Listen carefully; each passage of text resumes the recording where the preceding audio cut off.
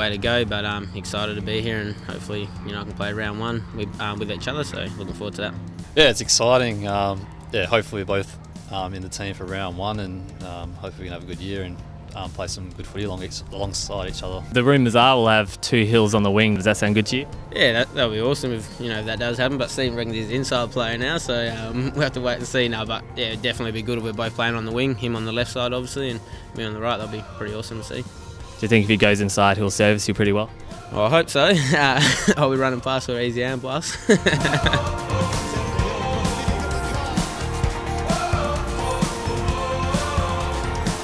And I'm sure you both have seen the jumper your mum had, the split Hawthorn, split Freo. Have you got her a new, just all Freo jumper?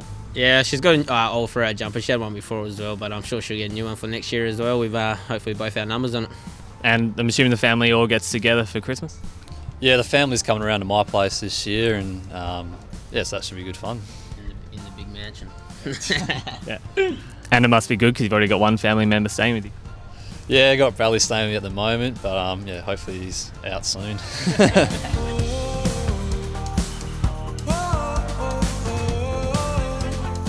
Yeah, obviously you got all the older boys who are obviously impressive. You got a few young blokes. Lockie Weller, Ed Langdon. They've been pretty good on the track. For the first few weeks I've been here, so they've impressed me a bit.